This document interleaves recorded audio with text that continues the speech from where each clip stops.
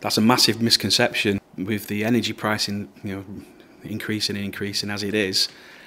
And lots of people are, especially when you talk about EV charges, for example, I've got an EV vehicle and I have my EV tariff. So like you say, 40 odd p during normal peak times, but 7.5p and off peak. Yeah. Well, why can't you use that period when you're off peak to charge batteries up?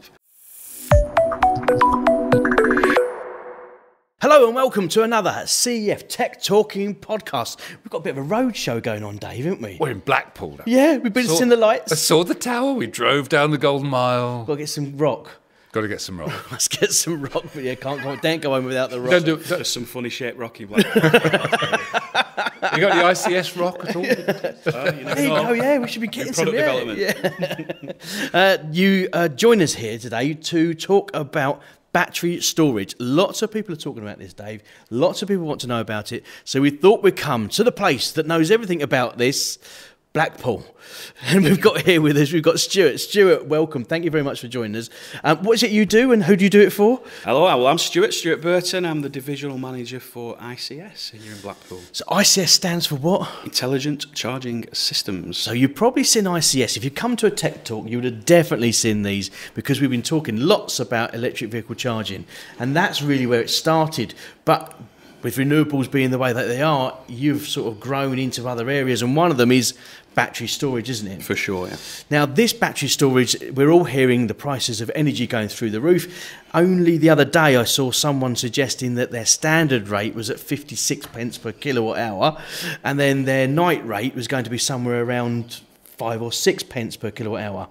This automatically thinks, why am I dragging the energy off the grid during the day? Why don't I put it in batteries, or even better still, create your own energy off panels and then store it into batteries? And you guys have been looking at this here because you guys are just about to launch batteries, aren't you?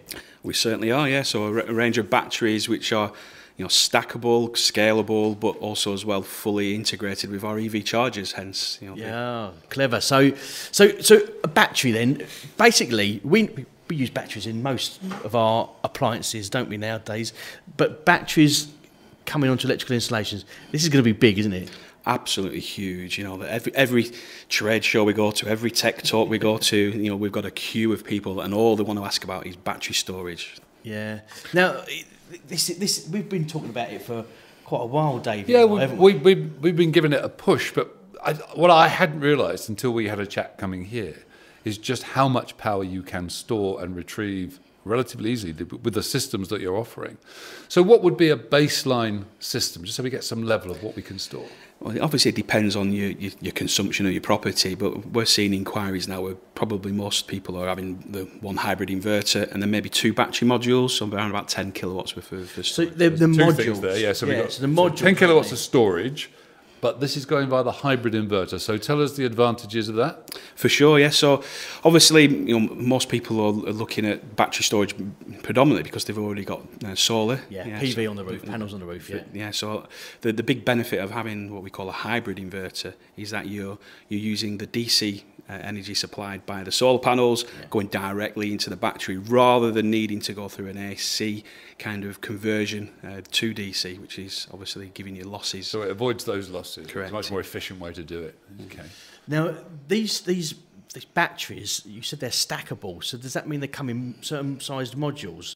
That's right, yeah. So we have 5.12 kilowatt hour modules, and they can be stacked up to 3 physically, but actually up to 8 batteries wired in parallel on the system, so giving you the best part of 41 kilowatt worth of storage. That's a lot of battery, isn't it? For sure, yeah. That'll see you out.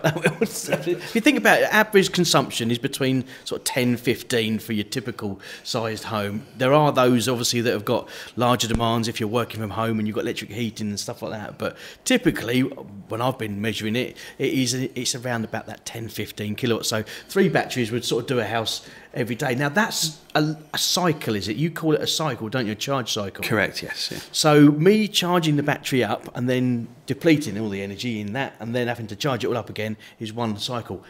How many can these do, mate?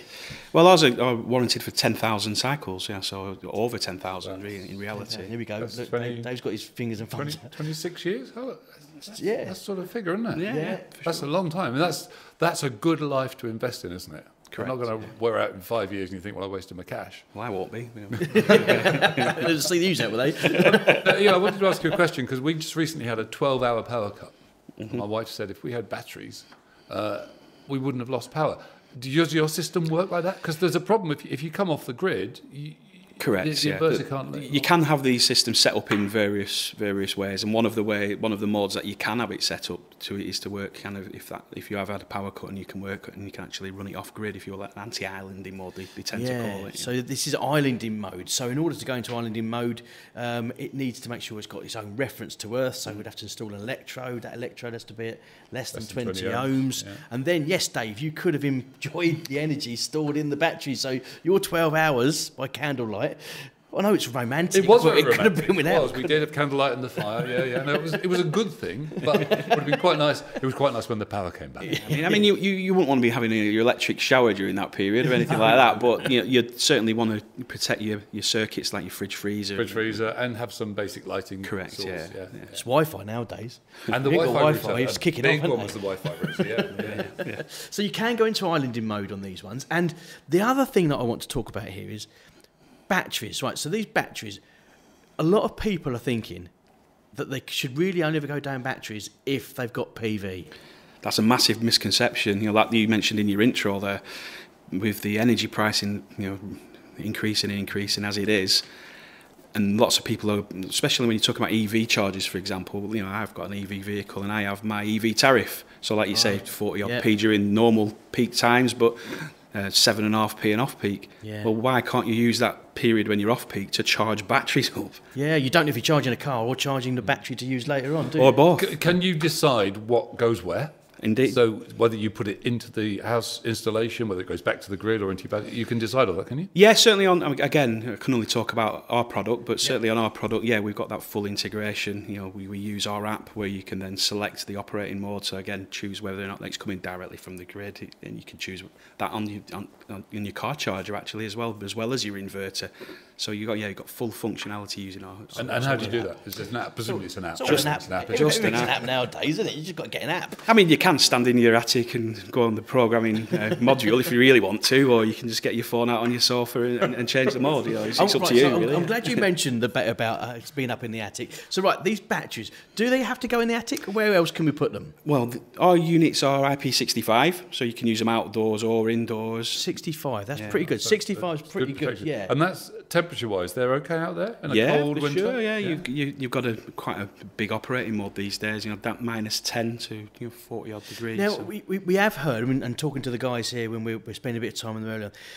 Yes, we are seeing temperatures now in the winter in the UK that can drop below that, especially if there's wind chill. You never know in some areas, but that won't necessarily mean the inverter's going to switch off, because again, when it starts to charge, when it starts to deplete the energy, at that point it's going to start to get a little bit warmer. It will drop above that operating temperature, so it'll work just not as quick or as efficiently as you want. Take a while to warm up. It's just not as efficient. It's like for those people driving electric cars, your range is massively reduced in really cold weather. It's a similar kind of thing, but you've got better technology in the battery storage using LFP batteries, for example, rather than LFP batteries. What's the battery technology there then? Yeah. So it's just briefly run us through the stages of battery evolution. Then, where are we? Well, initially people were using sealed lead acid batteries, big car batteries stacked up, and absolutely you would need a huge bank of batteries to power up. I remember going around topping them up, mate. You have to go around. Well, there used to be emergency light systems that worked off those types of batteries, and part of our maintenance job was to go around and top them up, top the batteries. Probably getting high, or it's a great job. I loved it.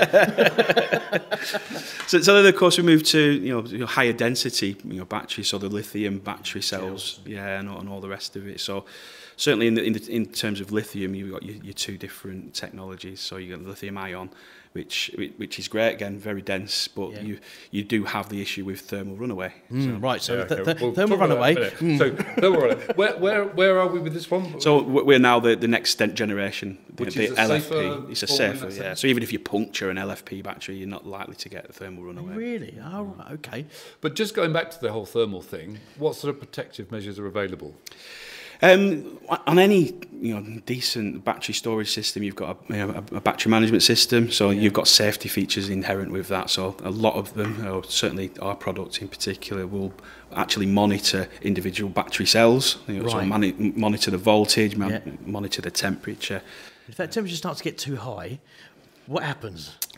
Well, the battery itself will kind of degrade itself, and so it's not running at full pelt in the first instance. But then if it's because of an issue and you're getting a hotter and hotter battery itself, we've also got additional safety features now. So I think we're one of very few people in the marketplace to actually have an anti-fire suppression device. You see, if I'm putting it up in the loft, and knowing full well that there's that peace of mind, if it was going wrong up there, that it is going to look after itself rather than burn my house down.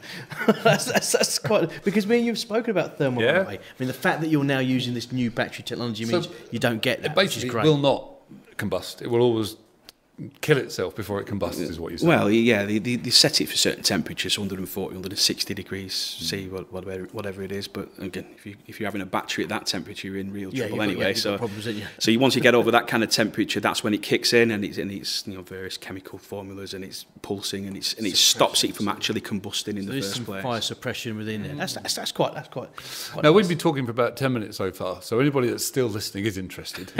So if they were going to think about these installations, how complex is it for a Sparks?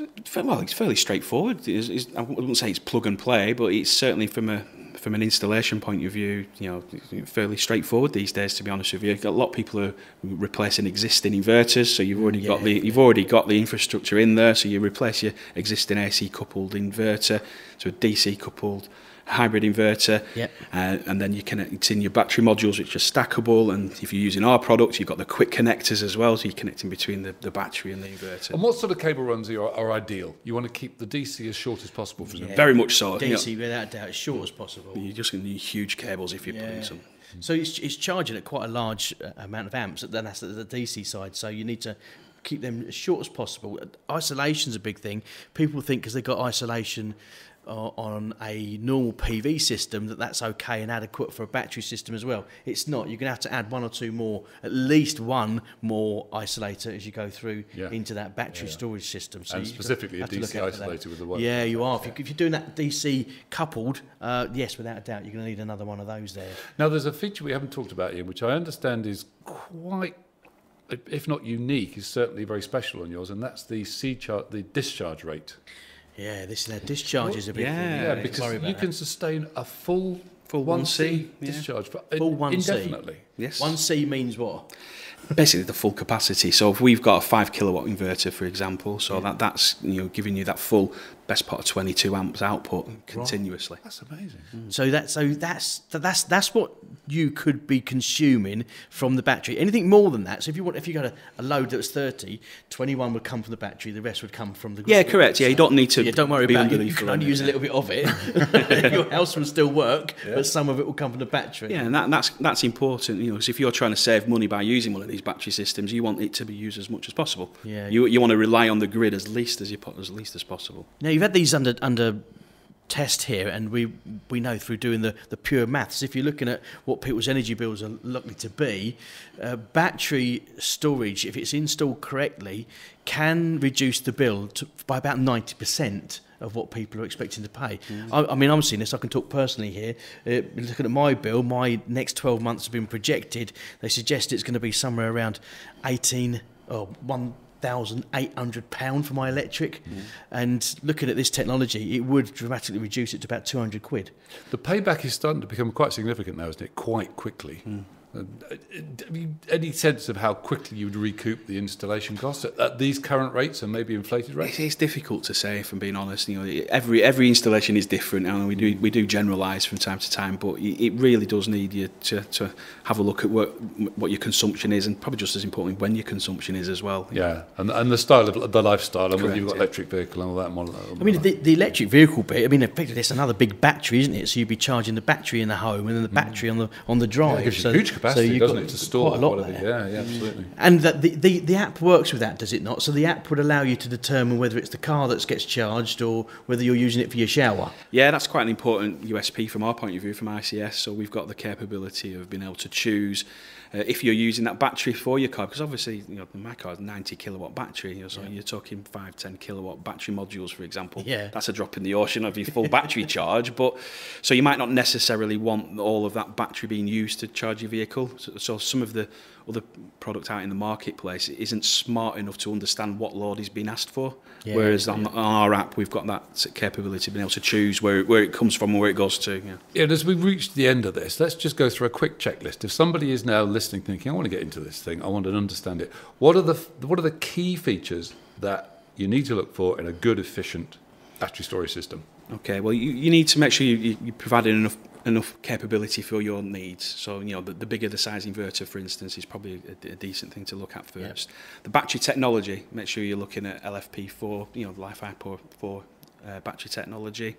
Mm-hmm. Obviously for the safety, because obviously that's something that's paramount for everybody. I mean, and this discharge rate. And the discharge rate and the charge rate as well. The charge rate is probably less important, but certainly the discharge rate, making sure you can get all of that power all the time. Because there's no point having a really big battery with loads of energy sat there where it can only take an amp off at a time. Yes. Is there? Imagine that you'd never actually fully discharge it. Exactly that. Started to charge up again. The whole point of it is that you want to reduce your reliance on the grid. So you want a piece of equipment that you can maximise that. I think the fact that these guys have cracked the technology now and you can get 10,000 life cycles or charge cycles of this one just goes to prove that technology works. Really. Oh, I'm impressed by that. I mean, that'll see me out. And well, that's you done, isn't it? Right, okay. So if anyone wants a reasonably used battery, Dave will take about 5 years of it.